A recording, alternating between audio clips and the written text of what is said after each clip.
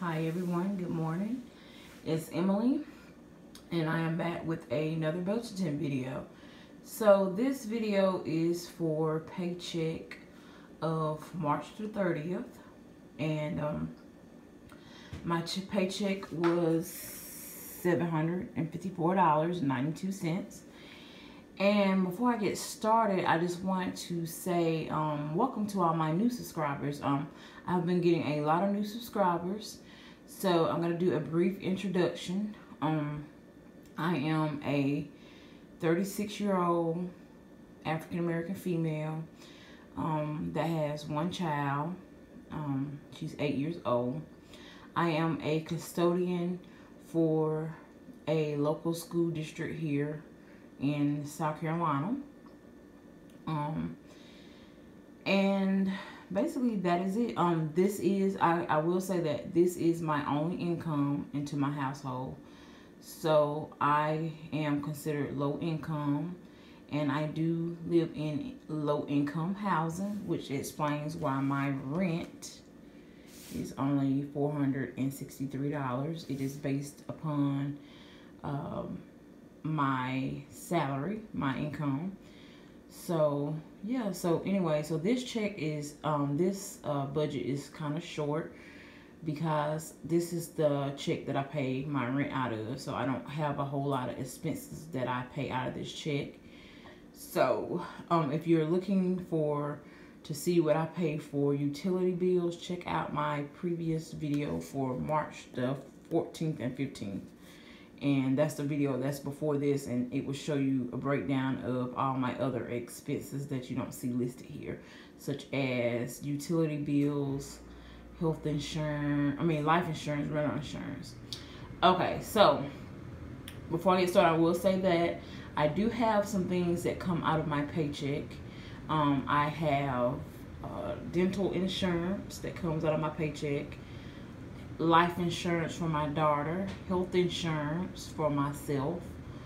I have retirement, and I do pretty much follow the baby steps of Dave Ramsey, and I know that he says that while you are paying off debts, you should stop your retirement contributions, but with my job, it is mandatory.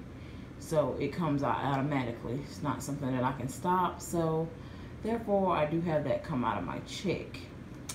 Okay, so like I said before, rent, $463.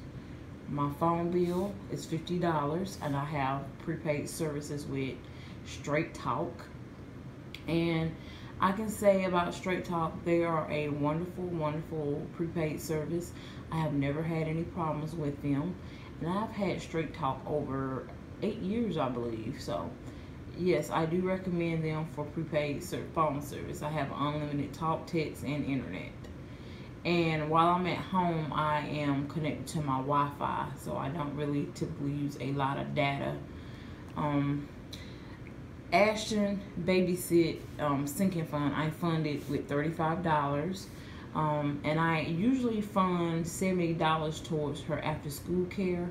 But she is not in after school now because the schools here in South Carolina are closed. Like, they are closed across the country.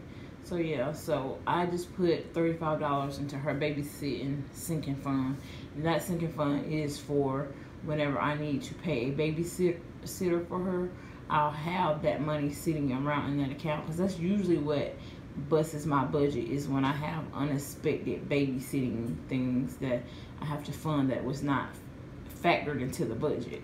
So I decided to start a sinking fund for that reason. Okay, so gas, I put in $40. Laundry is $10 per week, so for 2 weeks that's $20. Savings jar, I have a coin savings jar that I throw coins in.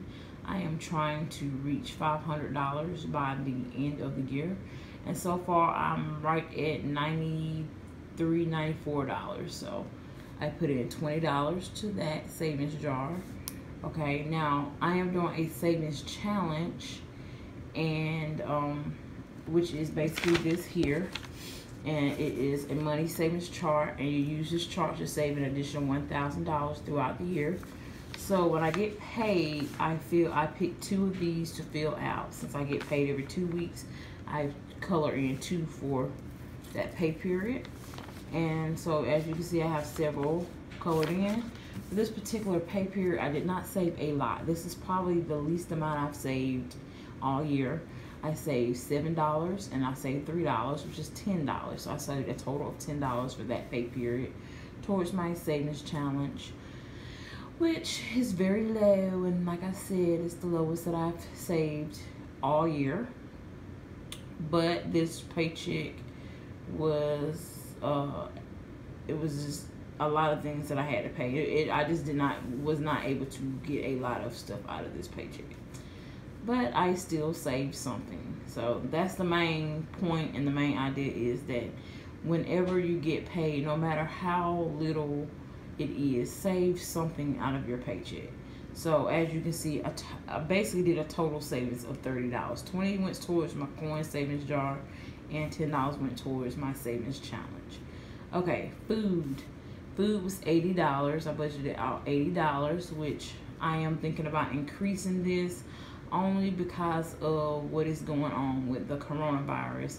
I'm finding that I am going to the store every week now instead of every 2 weeks, and I am having to stock up on essential items that I find to be essential, such as orange juice, so that I can protect myself, because I am still working through all of this. Even though the schools are closed, I am still working. We're still in the schools cleaning and doing detailed cleaning and doing things that we cannot normally do doing when the kids are there. So I have to make sure I'm staying protected. And speaking of that, I have my bottle of orange juice here.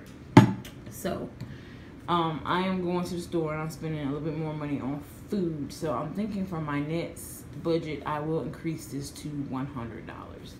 Okay, so household, I budgeted out $20 for household items, and then I had a total of $14.92.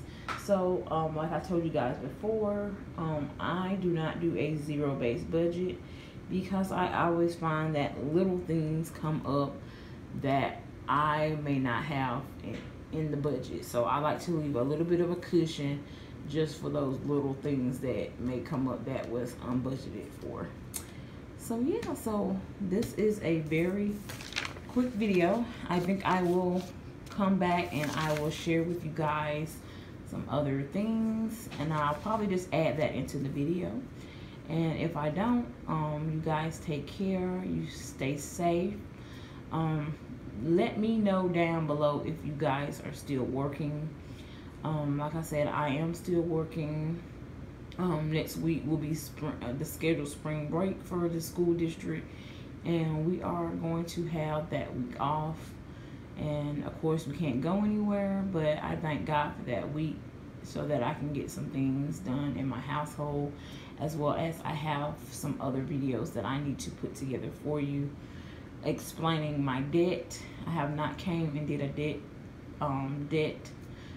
video explaining what my debts are and what debts I have paid off already. I have paid off quite a few debts already, and I need to come and give y'all an update on that. And then I need to talk to you guys about my sinking funds. I have quite a bit of sinking funds that I have not shared with you guys, so I would like to come and tell you guys about my sinking funds, where I keep them, as well as how much I have in them. And yeah, so stay safe, you guys. Take care.